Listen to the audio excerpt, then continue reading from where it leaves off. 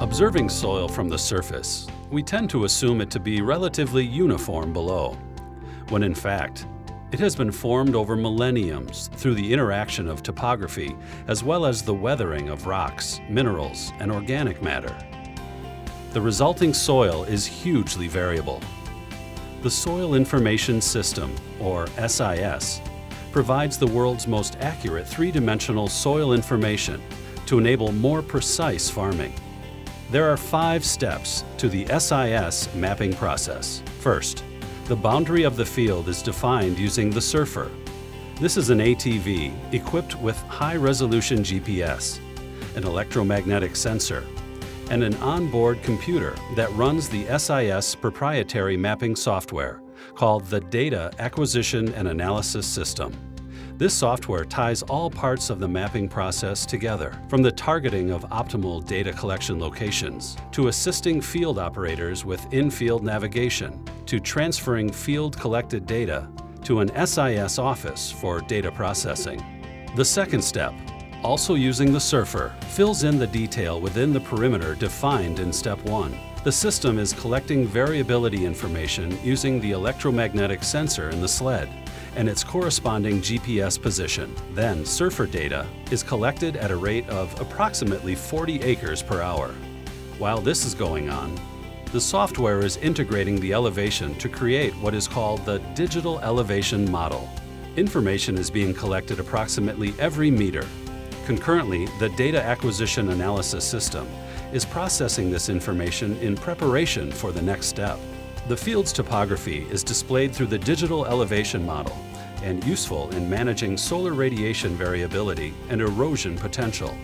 The SIS also collects electromagnetic conductivity data to provide a better understanding of soil bulk variability and patterns. This information is used for the next step in the process, Step 3, in which we investigate what exactly it is that creates the soil variability. This process is called soil characterization, or diving. The diver can be mounted on a number of different platforms. In this case, it's on a tractor. It can also mount on a 6-wheel gator or on a track vehicle. The diver also has a survey-grade GPS. It has a probe with different sensors that are pushed into the ground with a push system, as well as an onboard computer.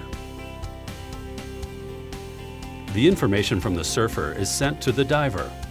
The software collects the locations on the field which are targeted based on the variability from the first step.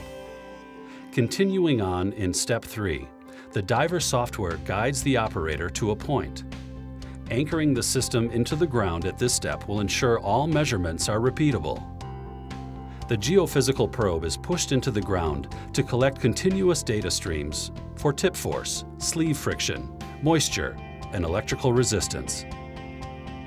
Monitoring data signatures using the onboard computer while the data is being collected ensures data quality.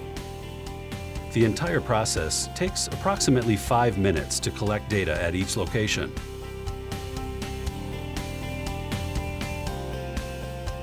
Step 4 is the soil chemical property characterization portion of the survey. The software again processes all of the data collected from the surfer and the diver and selects locations X, Y, and Z throughout the field where cores will be taken to maximize the soil three-dimensional representation.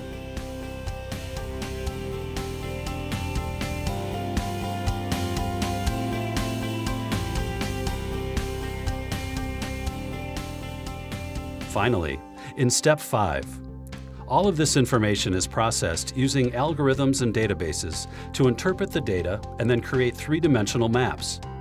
These three-dimensional maps provide the world's most accurate soil information. This field is typical in that its soils have massive variation.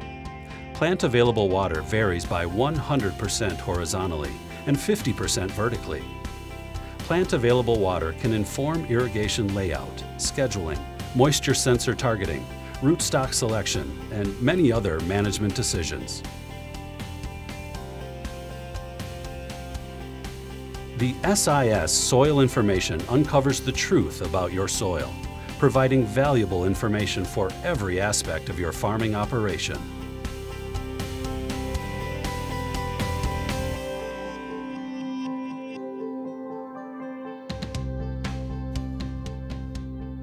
Please visit www.trimble.com/agriculture to learn more about the SIS.